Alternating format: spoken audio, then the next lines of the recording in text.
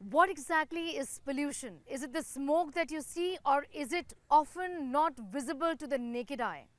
What is particulate matter 10 and particulate matter 2.5, which actually is just so tiny, 30 times tinier than a normal human hair strand. It gets into your bloodstreams and reaches all your organs. This report is going to tell you all about what pollutants are.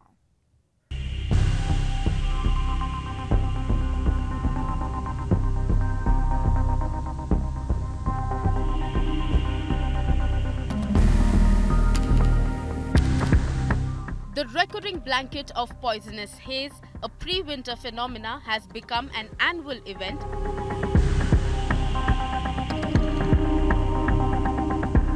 with many having to resort to investing in expensive air purifying equipment and even staying indoors.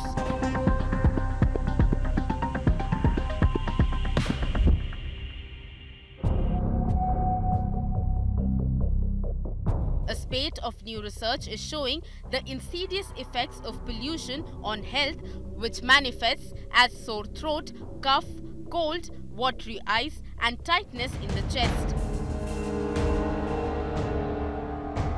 The impact of pollution could even snowball into deadly ailments like COPD, cancer, renal and cardiovascular diseases. The paranoia around these ailments requires demystification of pollution to take better protective measures. So, what is pollution? Pollution is a product of toxic materials entering the environment. Nowadays, pollution is mainly caused by highly concentrated mix of gases like carbon monoxide, nitrogen oxide, sulfur dioxide and hydrocarbons.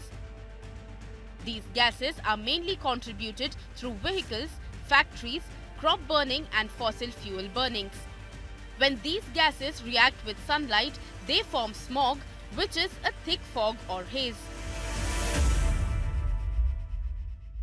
But one of the most menacing pollutants is one that is not necessarily visible to the naked eyes. It is known as particulate matter. There are different types of particulate matter which vary in size, shape and chemical composition.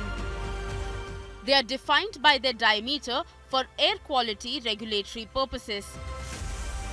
Most of the particulate matter includes dust from construction sites, landfills and agricultural activities, wildfires and waste burning, industrial sources, wind-blown dust from open lands, pollen and fragments of bacteria. Pollutants other than particulate matter are the lesser evil and can adversely affect young children, the elderly and those with weakened immune systems or respiratory ailments. But particulate matter can even affect healthy individuals.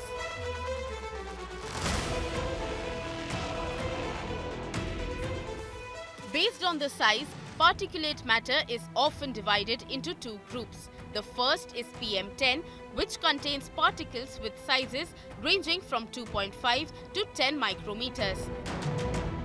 The other fraction contains PM2.5, which is 2.5 micrometers in diameter. To put it into perspective, PM2.5 is 30 times thinner than a strand of hair, which on average is 70 micrometers. It is invisible to the naked eye, and since it is microscopically small, it can penetrate the lungs. Most of the total mass of airborne particulate matter is usually made up of fine particles ranging from 0.1 to 2.5 micrometers, which is why they pose such a huge health risk.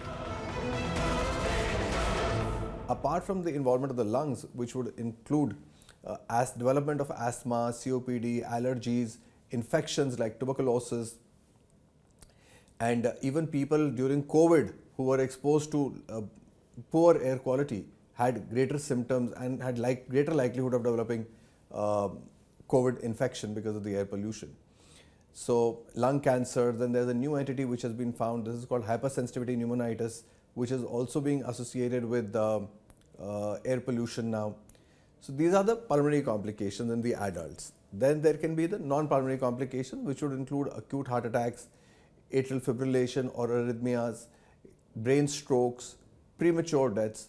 There are studies which have shown that just by the exposure to this air pollution, we in Delhi have reduced our lifespans, average expected lifespan, by 11.9 years. In children, they could develop poor lung functions, poor lung immunity. They could also develop allergies. Some children even could develop brain retardation, slow growth mentally, which is some psychosomatic disorders. All that can happen. According to this year's Global Air Quality Life Index report released by University of Chicago, fine particulate matter will stave off 5.3 years from an average Indian's life. Those who live in Delhi have it worse, since living in the most polluted city in the country will cost them 11.9 years. In New Delhi, with Chetna Vasudevan, Bureau Report, India Today.